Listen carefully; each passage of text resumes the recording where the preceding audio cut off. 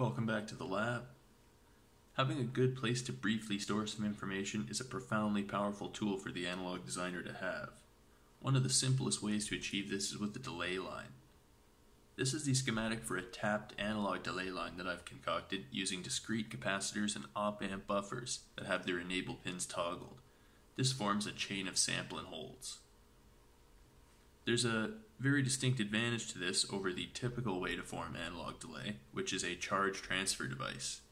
This is actually a potential transfer device, and thus the variance in the capacitors used to construct it is not reflected as noise in signals that emerge from the line. So I'm going to do a brief demo of this thing. I actually have an 8-tap version of this circuit taped to the face of my oscilloscope.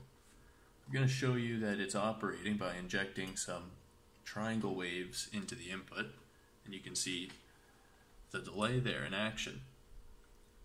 So one of the simplest things you can do with the delay line is to form a finite impulse response transversal filter.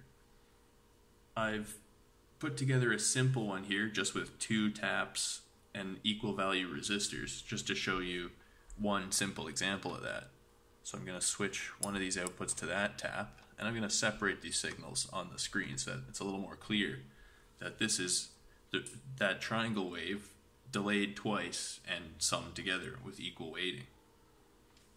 So using this particular thing you can do with delay lines, you can achieve stuff like a Hilbert transformer or even general purpose convolution if you can use 4-quadrant multipliers as the tap weights instead of fixed resistors.